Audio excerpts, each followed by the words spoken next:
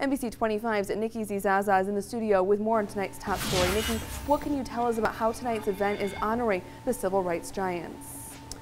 Stephanie, some elected officials and supporters I spoke with tonight say it's overdue. They want Interstate 75 named after the Tuskegee Airmen, while some flyers are still alive.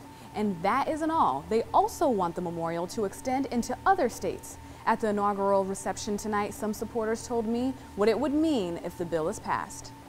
To mark this as the highway project to rename I-75, the new Tuskegee Airmen Memorial Highway, is just historic.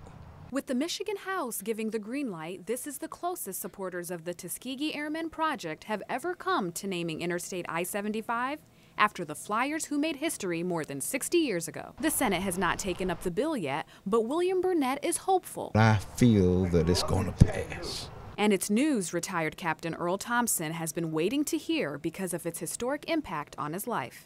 Oh, it means a lot. Without these guys, I wouldn't have been able to do what I did. But David Rutledge, who introduced the bill, says a portion of the highway isn't enough. He believes the civil giants deserve more. By authoring a bill that would memorialize I-75 from our northern border to our southern border as a Tuskegee Airmen Memorial Highway. At tonight's ceremony, elected officials at all levels extended support. Support, Rutledge says, is necessary. It would be significant, and most of all, I think, to our young people coming up. State Representative David Rutledge tells me he expects the state Senate to approve the bill after the summer recess.